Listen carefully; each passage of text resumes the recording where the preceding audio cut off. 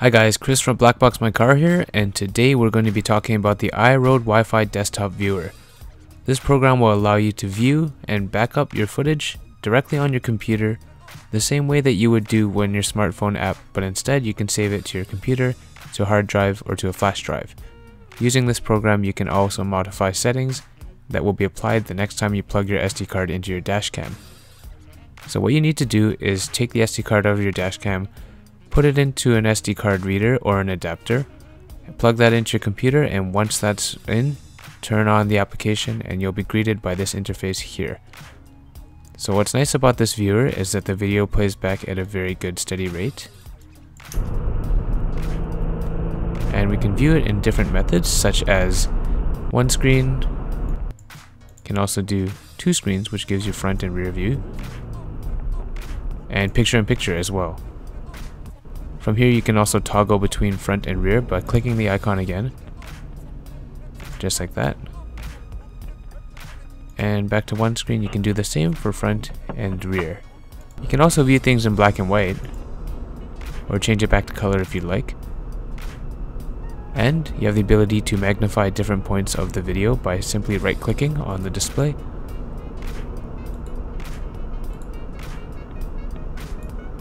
This window can also be dragged, so you can drag the magnifier around with you. This can be done also on the rear camera, just to have a greater level of detail. You can also do this on the two screen, but you can't go between the screens.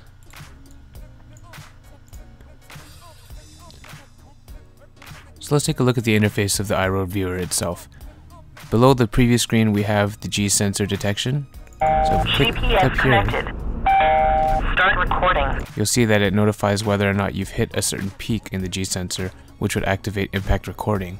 From this screen we can also control playback speed. Over here, if you find it a little too fast, we can drop it down to half speed. Again, let's do this in picture in picture. And quarter speed. You can also go faster, so you can double time it, or if that's not fast enough, you can go ×4. Last but not least is fast forward mode, which looks like a time lapse at that point. And you see that I've been playing with these toggles down here. We have previous event, which allows you to go back to the previous clip. There's also step reverse, which goes backwards a couple of frames, and of course you can play it backwards as well.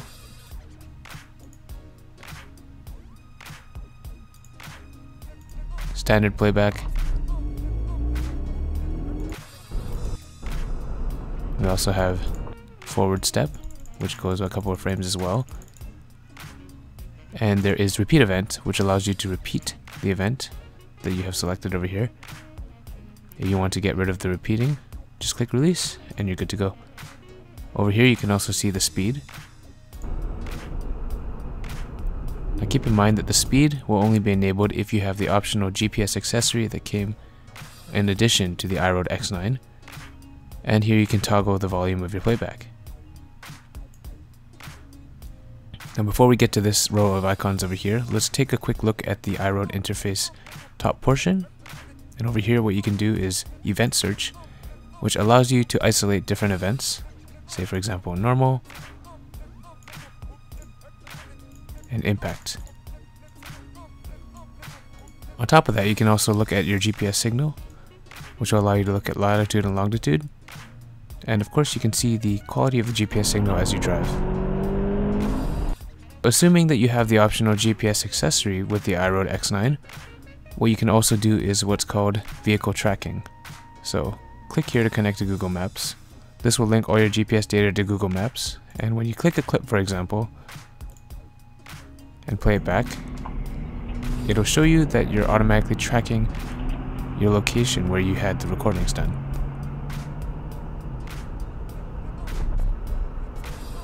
Now we have a couple of other options to explore, one of which is panoramic view. With panoramic view, you can see 8 frames for the front and 8 frames for the back camera. It's almost like you're sitting in a security room. And from here you can see that it is essentially frame by frame movement. This is ideal if you had an incident that you recorded and you want to really isolate the exact frame where it happened. Now that we're back to here, the other option is to draw a lane. What you can do by drawing a lane is essentially create a graphic lane if you wanted to measure the size of the lane and how wide the IROAD X9 records at. Let's apply that, and that will show up on your recordings. That's essentially as straight as you can go on the IROAD. But let's remove that for now. Another thing you can do is also print the exact screenshot. So by clicking print, it'll allow you to print either the front or back camera. Let's do both. And as you can see here, this is a print ready format that you can print out on a piece of paper. User input, for here you could place any notes that you had about the incident. Information would be regards to your vehicle type, driver's license. There's the exact time it was recorded, speed that you were going at, latitude and longitude, of course, front and rear camera view, and a map view as well that you can print out. Now keep in mind, the speed, latitude, longitude, and the map view are limited to those that purchase the optional GPS accessory. We can also back up your footage as well. You can do it as G-sensor data, which will give you the shock information, a bitmap file, which is an image and is watermarked by IROAD, a JPEG, which is a simple picture, so you can just save a screenshot and share it on your social media, email, website, and there's JDR backup and AVI backup. JDR backup is using IROAD's proprietary format, and that will allow you to only view the files using the IROAD viewer. AVI can be played back on every single video format, and you can back up more than one file at the same time as well. Front and rear view, you can also disable audio in your backup, and you would just export it or backup to wherever you want to save it, whether that be your hard drive or your computer. Last but not least, we can go into setup. In setup, you can change all of the settings that you have on your dash cam, very much the same way that you can do it on your smartphone app. So what we can change is camera settings, forward and rear camera frames per second, and you can adjust this for normal recording or event recording. We recommend leaving it at 30 as it is the smoothest motion. And also the brightness can be changed if you have any vehicle tint, or if you find that your footage is just too dark based on where you live. You can disable audio recording here so that none of the audio is recorded, and you can also turn on and off the security LED on the dashcam. Adjust your time zone here, turn the buzzer on and off for alerts, change between kilometers and miles per hour, and last but not least, auto reboot. Auto reboot works by resetting your dashcam at a certain time of the day so that prolonged recordings won't affect the integrity of the dashcam or your microsd card.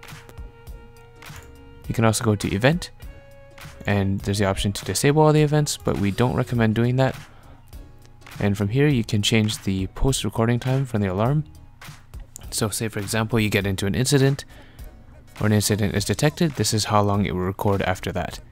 And you can adjust sensitivity here for impact detection, which really depends on where you live and your driving style. Same goes for parking. If it's motion detection and you find that you're triggering too much in a parking lot, you can reduce it to low sensitivity. Or if you find that you're not getting enough action recorded and you suspect something might have happened, change it to high and everything will be recorded. You can also change storage capacity used for event footage. Make sure you have your footage backed up before you change all this, as it will remove all your recorded data. And there's ADAS Advanced Driver Assistance Systems, which is disabled by default. If you enable it, it will give you 3 options: lane departure warning system, front vehicle start alarm, and forward collision warning system. Lane departure warning system works by warning you when you're leaving a lane at a high speed, and you can set that speed detection over here, 50, 60, or 70 kilometers an hour. It really depends on what kind of zone you're driving in. If you're within the city, leave it at 50. Front vehicle start alarm works by alerting you when the car in front of you starts moving. So say for example you're at a red light, you're not sure when to start accelerating. When the front vehicle start alarm goes off, it means the car in front has left. And then forward collision warning system lets you know when the braking distance between you and the vehicle in front is too small. You can also change the collision sensitivity detection here if you find that it's alerting you too often. Next up we have user settings, which will allow you to input vehicle information, your driver information, license plate number, and user info as well. There's also LBP, which is low battery protection, and you can adjust this based on your battery. It'll auto power off the dashcam if it finds that the battery capacity is too low, so that it doesn't drain too much power from your battery. You can also click on winter low battery protection if you find that you live in a cold environment. And if you go to removable disk, here you can see the settings of your microsd card. If you have footage that was overwritten that you might want to recover, click on data recovery, and you can also format the microsd card from here. And last but not least, version settings. Here you can see the version of your operating system, version of the software on your IROAD, and the viewer program as well. So let's take a look here and see what is available. Good, looks like we're on the latest firmware and the latest version of the viewer, meaning we have the most improvements and the best operating available to us at the moment. So there you have it. That's it for the IROAD dashcam viewer. I hope you enjoyed this video, and please check back for more. Thank you for watching our video. We have so many dashcam options at BlackboxMyCar. Please come check us out on social media for the latest updates, contests, as well as upcoming dashcam news. Comment if you have any questions, and if you liked the video, please give us a thumbs up.